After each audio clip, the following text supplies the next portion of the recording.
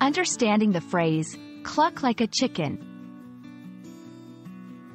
Hello, everyone. Welcome back to our channel, where we dive into the fascinating world of English language learning.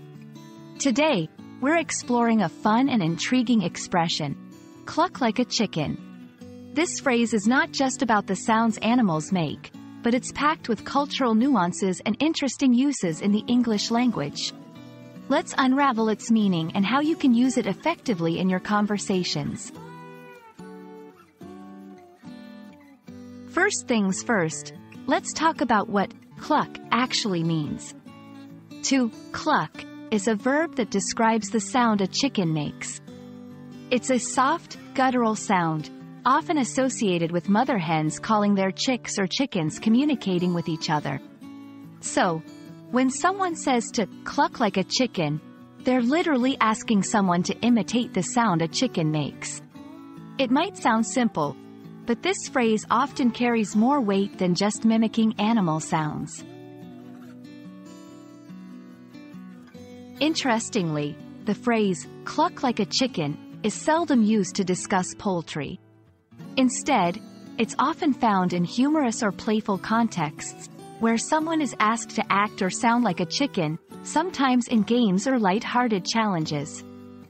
It's a way to inject humor into a situation or to challenge someone's willingness to participate in silly or embarrassing acts.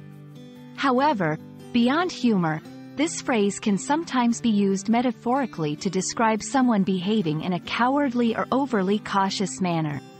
In English, chickens are often symbols of fear or hesitancy, so to cluck like a chicken might imply that someone is acting scared or is afraid to take risks.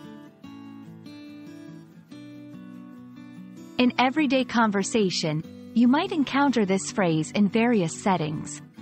Social gatherings, where someone might be dared to cluck like a chicken for entertainment. Discussions about courage, to playfully accuse someone of being scared, e.g., you won't jump into the pool? What are you, clucking like a chicken?